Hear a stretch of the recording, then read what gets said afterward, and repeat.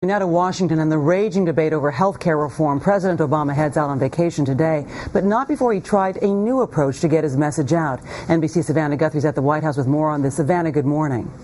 Good morning, Ann. As you mentioned, with his ambitious plans for health care reform under pressure, the president is looking for new ways to get his message out.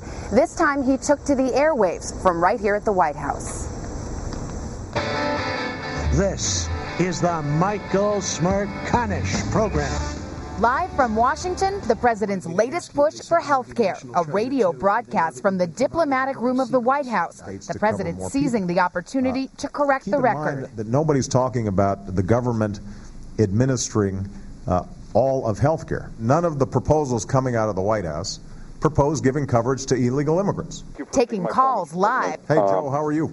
Oh, I'm scared out of my mind talking to you here. One of the toughest questions came from an Obama supporter, concerned the president will compromise too much. I'm getting a little ticked off that it feels like the knees are buckling a little bit. I guarantee you, Joe, we are going to get health care reform done.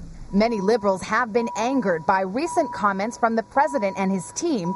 Some see as the administration backing off its support of a government insurance option. The press got a little excited, and some folks on the left got a little excited about this. Our position hasn't changed. This looks like a casual crowd. But underscoring the need to shore up his own party, the president later held a pep talk/town hall with Democratic activists, reminding supporters they'd been written off this time last year. And cable was 24 hours a day, and Obama's lost his mojo, and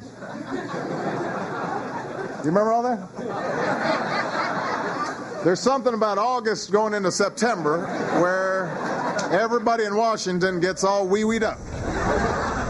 Well, the president is set to meet with former Senator Tom Daschle, the man who was supposed to lead health care reform from here at the White House but had to drop out because of tax problems. The president then heads to Camp David with his family for the weekend, and they'll vacation all next week on Martha's Vineyard, Ann. All right, Savannah Guthrie, thanks.